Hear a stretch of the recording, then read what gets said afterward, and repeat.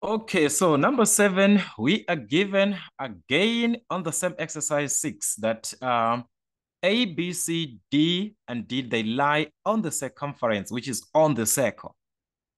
From A to B to C to D, these are on the circle. That's a cyclic quadrilateral that you're given. Then also PCQ is a tangent. E is the midpoint of AC. So this point E is the midpoint of AC, where a line is being drawn from the center like this. There's a theorem there that we can also talk about. Okay, then you're given the angles. That is, angle A2 is 18 degrees and C1 is 43 degrees. So this angle here is going to be 43 degrees.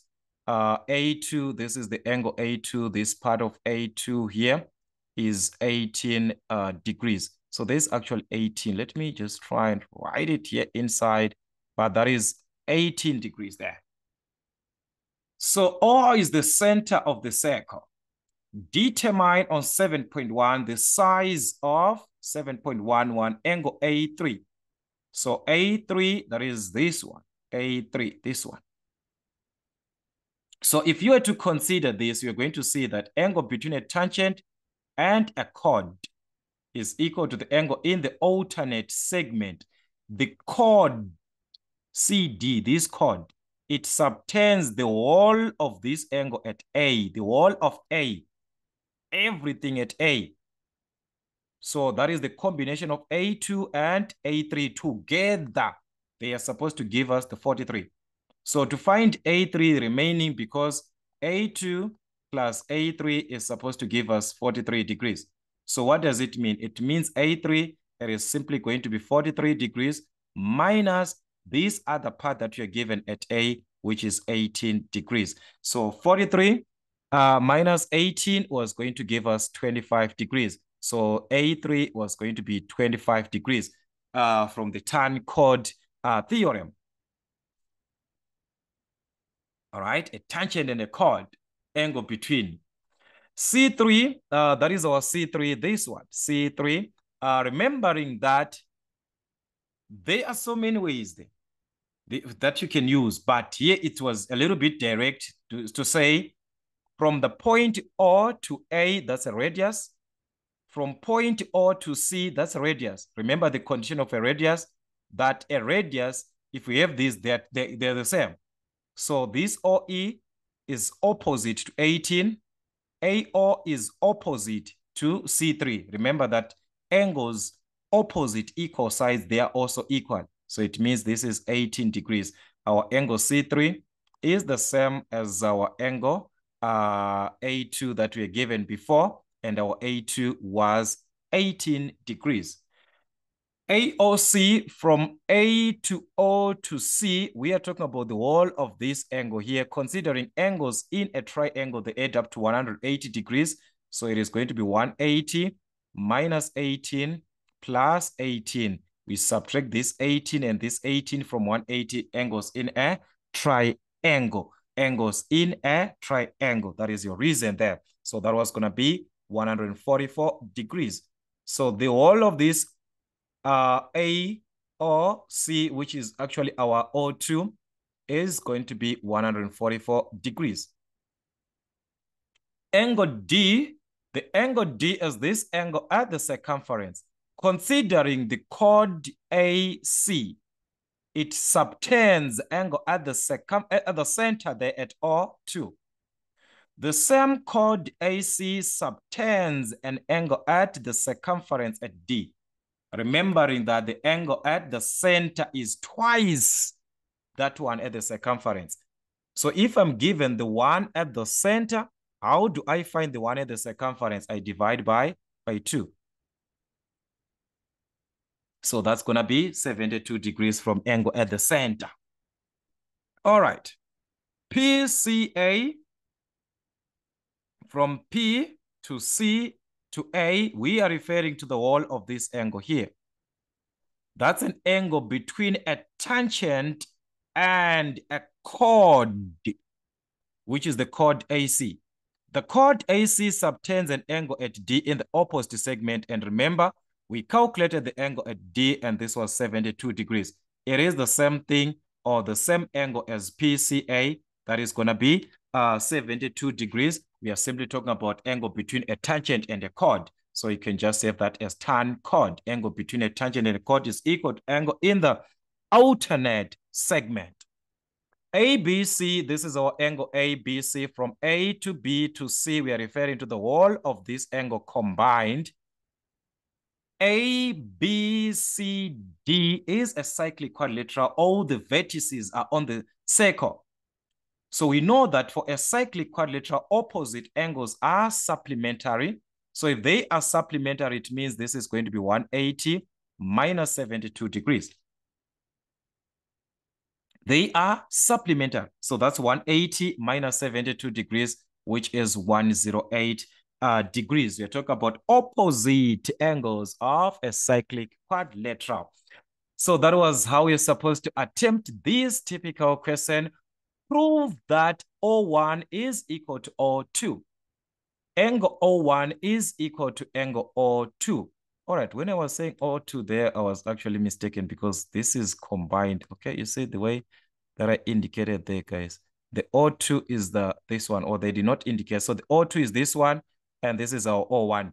Remember the whole of this angle before, it was 144 degrees, all right? So how can we prove this?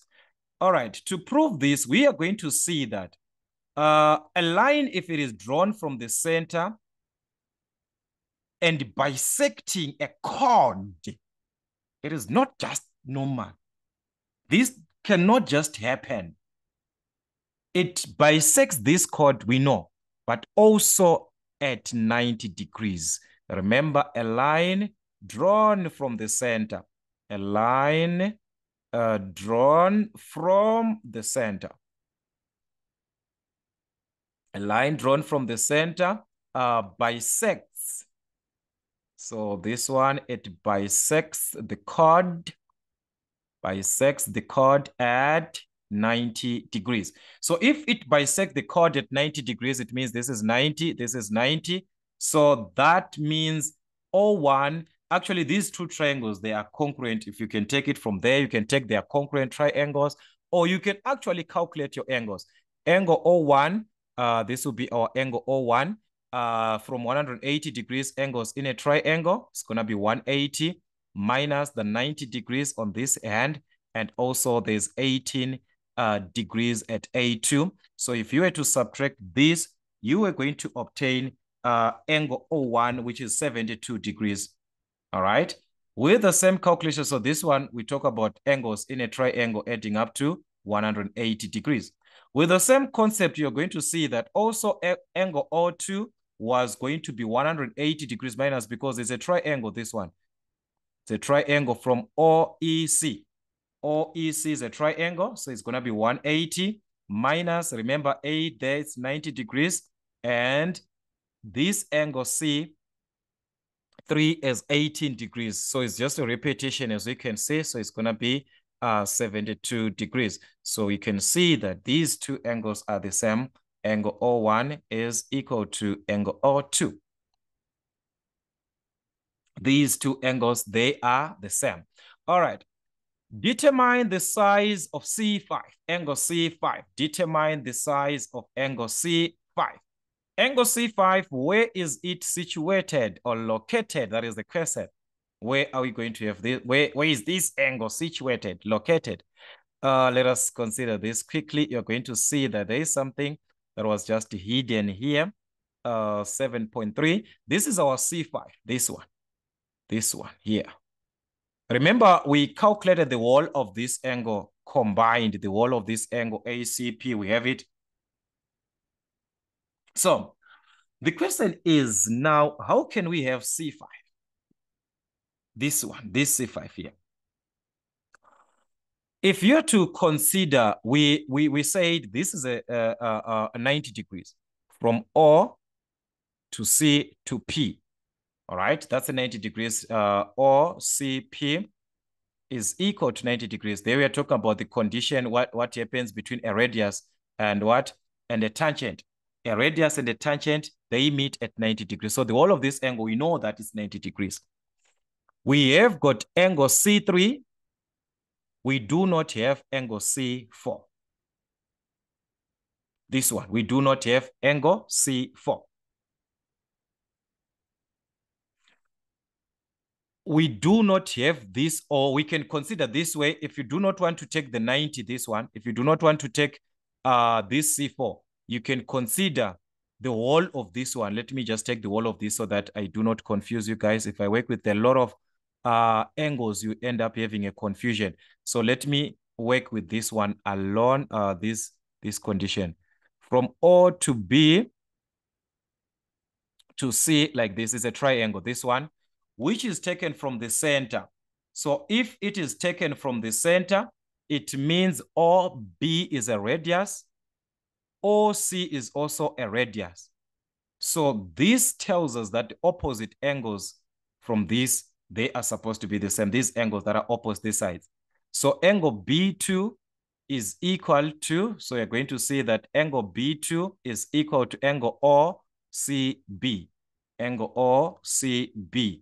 There we are talking about angles opposite equal sides. They are opposite equal sides. So they are the same. So if they are the same, and we know that O2, we calculated, remember O2 and O1 are the same, we say this is 72. So it means we can calculate this from 180 degrees minus the 72 degrees at O2, then we divide by 2 since they are equal. We have to divide by 2. So this was going to give us a 54 degrees. So if B2 is 54, OCB is also 54. The whole of this angle here, OCB, is also 54 degrees. What will be the angle C5? You're going to see that angle C5 is going to be the difference because we say there's a 90 degrees there, the whole of this O to C to P. It's 90 degrees. So if we subtract the 54 degrees that is inside of the triangle, this one, we are remaining with C5. So that is 90 minus 54, and that was going to give us a 36 degrees at the end. So this is how you can play around with your theorems. It's all about the theorems there. So more questions like this to come as we are revising towards our examinations. Let us consider as much questions as we can so that we prepare for our exams, which are ahead of time. But for now, that's it till we meet again.